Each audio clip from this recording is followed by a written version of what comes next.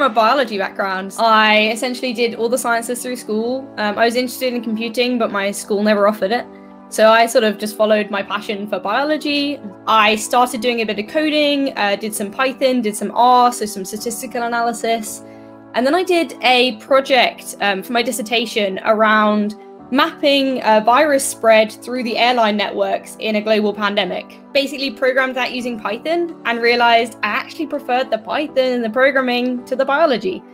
So completely switched tack, graduated and started at IBM as a developer advocate, and that's pretty much where I've stayed until now. Yeah, you'll find a lot of my talks I try and bring biology in wherever I can, because I tend to translate anything I learn in software into something I understand in the natural world or in biology. Reactive is such a sort of paradigmal shift in the way we have to architect our applications. It can really help having something physical to map it to that, you know, bees are such a universal sort of creature that most people have met at some point, or at least know about or seen. Bees are these amazing creatures that are able to act as individual beings and have sort of their own mind, and yet work together as a whole and communicate effectively. And that's exactly what we want microservices to do. They work together and they communicate efficiently to essentially form our application. So that's sort of how I link bees in with microservices. And then I sort of talk about in my talk some of the specific behaviors that bees show